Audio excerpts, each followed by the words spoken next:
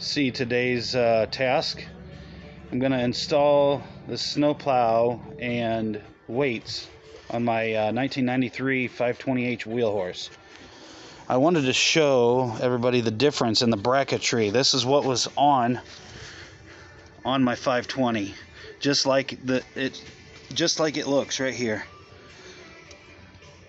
And it definitely is not the right bracketry for the extended or the extension brackets for the 520 right here.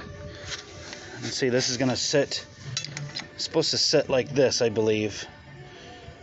So nobody's did a video that I've seen on YouTube of the 520H with the extension brackets, so I thought I would do one. Hopefully this is helpful.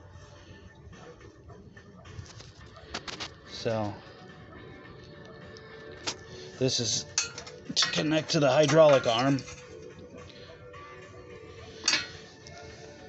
but we'll see when I get done if these brackets are going to actually sit like this or sit like that.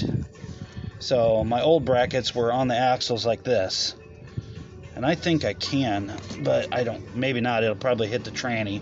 That's probably why this has got to go like this, I bet. So I'll do another video when I get it all done and buttoned up, but I thought this would be helpful for now. Here's the tractor. I'll show you underneath here. And then here's the back where I took off. Boy, you can tell I power washed this thing this summer, except for the brackets were still attached. Oh wow. So looks like I'm gonna have to replace the seal. Oh yeah, I forgot about that.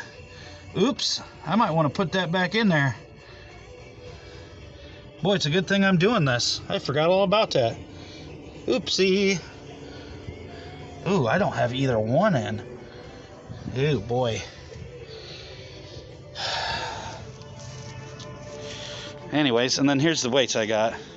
My 10-inch carriage bolts. These weights I got are big for plastic weights, and these are not big enough. So the only other thing I could have did was threaded rod, and I didn't want to do that. So I've got these galvanized half-inch bolts. So we're gonna try these. These are 12, so I'm hoping they'll work. But I'll do another video when I get it all buttoned up and everything. So peace out.